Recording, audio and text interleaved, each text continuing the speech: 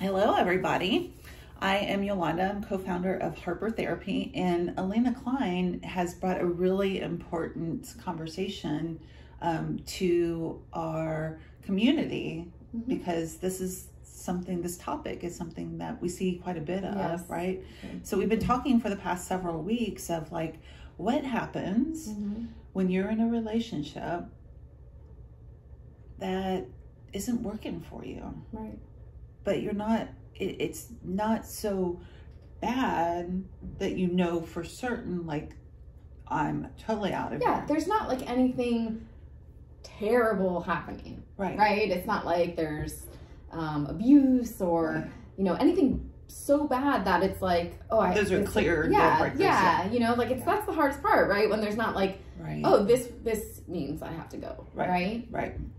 It's just more like something's not being right. This is not the relationship I thought I would have. This is not the marriage that I thought I would have. So we've explored that component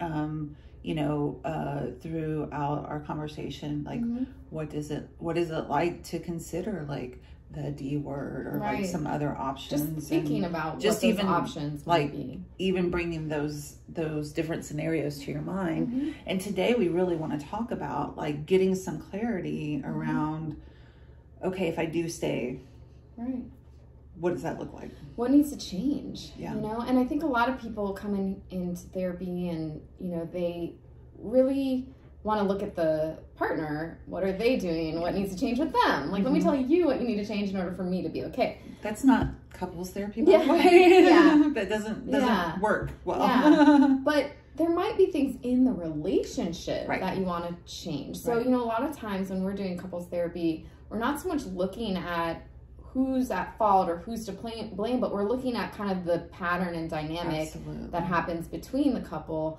And so you may not be able to have conversations without one of you getting defensive or hurt or, you know, angry because these are hard things to talk about. That is something that's not working for you. Right.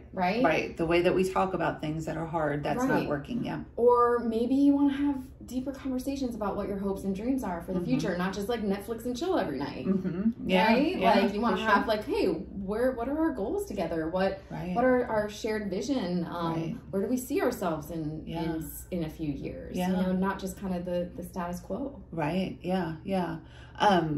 There's a metaphor that I've used in my relationship, like over the years. It's like there are times that we're in the boat together and we're rowing together in the same direction. And there's times that it feels like I'm in the boat by myself. And in those situations, I'm like, what needs to change here? Like, what is my part in this? And what do I feel needs to change just in the relationship? What am I hoping for? What are my dreams for this?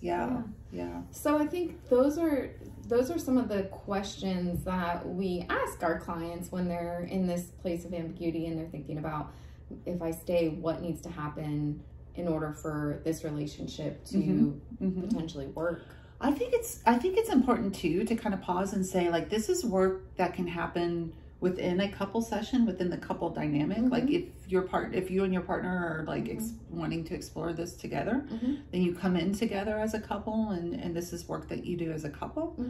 If your partner is not interested in therapy and you can't talk your partner into come into therapy, the parts of you exploring what you need from the relationship, what's non-negotiable for you, and, you know, changing your side of the pattern are things that you can do individually. Absolutely. That will impact your relationship. I definitely have done work with a person individually where that work goes and impacts that person's relationship. Yeah, I always tell clients, like, you know, you can focus on the other person, but in any type of equation, like basic math, right? A plus B equals C. If you change A, the outcome C is going to change even if B doesn't. A change in part of the system changes the system. And ultimately we can only control what is right here, right? We can't control our partner. But having some clarity about what you need, what's okay, what's not okay, is part of how you can shift what's on this side of the equation. And that is something that we do to help with individuals and couples here at Harper Therapy. So if you would like some more information about how we might be able to help you individually in your couple dynamic, or you individually that might influence your partnership, then give us a call at 813-434-3639. You can schedule a free consultation with Alina, one of our other amazing therapists here, and get going so that you don't feel like you're in this stuck place. Right. All right. We'll talk to you soon.